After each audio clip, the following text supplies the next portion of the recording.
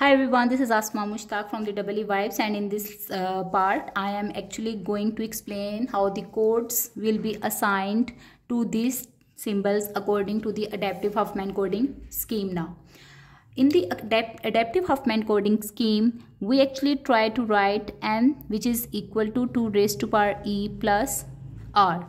Since m was equal to 26 in this case, and we have to choose the value of e and r such that the value of r should always be less than 2 raised to power e. Okay, so if I choose e, if e is equal to 3 in this case, then 2 raised to power 3 is equal to 8, and then r will be, what will be the value of r? 26 minus 8, which is actually 14,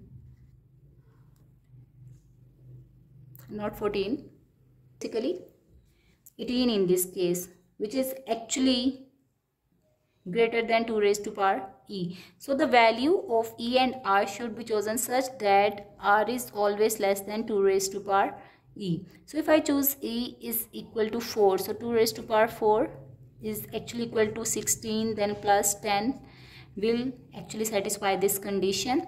It becomes 26, fine. And here you can see that 10 is always less than 16, which is true, fine. This is actually necessary. Why? Because I'll let you know. In the adaptive Huffman coding scheme, we have to assign the codes to the symbols in a way that first the NYT code will be transmitted. First we will transmit the NYT code for this particular symbol.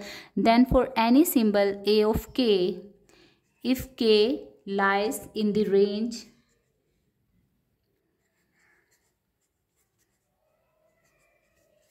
(1 to 2r), which is in this case 1 is less than, k is less than 20, then e plus 1 bit code will be assigned to k minus 1 bit number, or k minus 1 value, and or otherwise e bit code will be assigned to k minus r minus 1 value. Okay, so this is basically the fixed code that we will be assigning to each symbol, followed by the NYT code. But this will be the case when the symbol will be encountered for the first time. If the symbol is repeated, then we will directly go to the tree and we will read where that symbol is residing from the top, and then we will assign the code to it. Fine. So let's just start with the coding procedure. Since the first symbol encountered is a in this case, all right, and before the insertion of this symbol, you can see that when the a was not inserted in the tree, we had the NYT code. We had no assigned any code to the NYT. Why? Because it had no branch. Okay, so a of k is actually equal to 1 because a is the first symbol in the alphabets. So a of k is equal to a, and the position shows that it is the first symbol of the alphabets. This implies that k is equal to 1. Alright, since k is lying or it is less than 20, that's why we will assign e plus 1 bit code or 5 bit code, because e is equal to 4. So 5 bit code will be assigned to k minus 1 number. 1 minus 1, because k is 1 in this case, 0. So 0 will be represented in 5 bits, and we can do it at 0, 0, 0, 0 and 0. Alright, so the symbol A will be assigned the code 00000, and since it was encountered for the first time, that's why its NYT code had value equal to 0 or nothing. NYT code had not value for this case. Alright, then what happens? The next symbol which is arriving is A again, and before the arriving of this symbol, the code for the NYT was now 0 and 1, because we know that this is the property of the binary tree, that the left branch is assigned the code 0 and the right branch is assigned the code 1.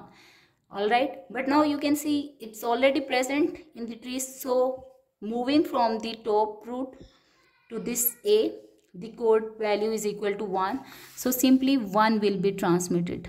So for the next A, we can just transmit 1. Alright, now the next symbol A of K is equal to C. This is the new symbol. It is not present in the tree yet. That's why first of all we have to find the NYT code for it. Here is the tree when the symbol C has not arrived yet. Sorry, this one, because A has occurred twice and we are talking before the arrival of the C. So the NYT code for this case will be equal to 0. That's why NYT code is 0.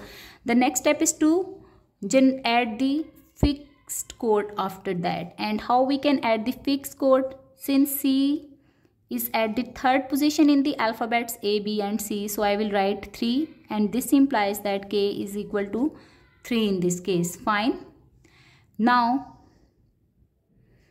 as it is less than 20, K is lying within the range of the R, so that's why we will assign it, or we will assign 5-bit code again, E plus 1-bit code again. 5-bit code will be assigned to K minus 1 number.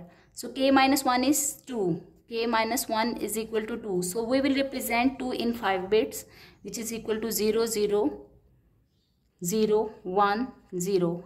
How?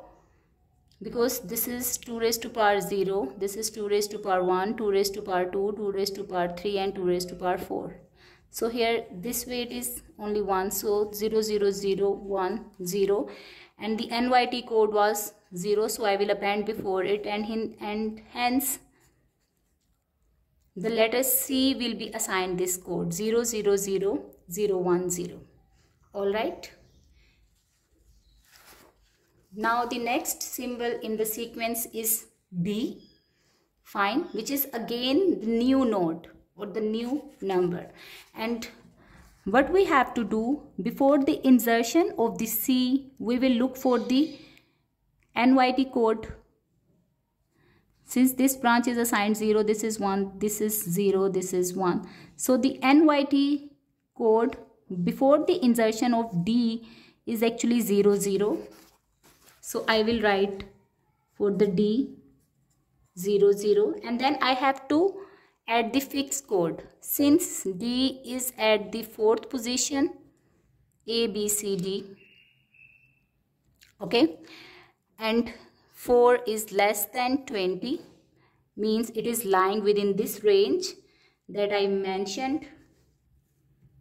It's in the range of R. 1 is less than equal to K is less than equal to 2R. So it's basically K which is equal to 4 in this case. So 4 is less than 20. That's why I will assign a 5-bit number to K minus 1 value.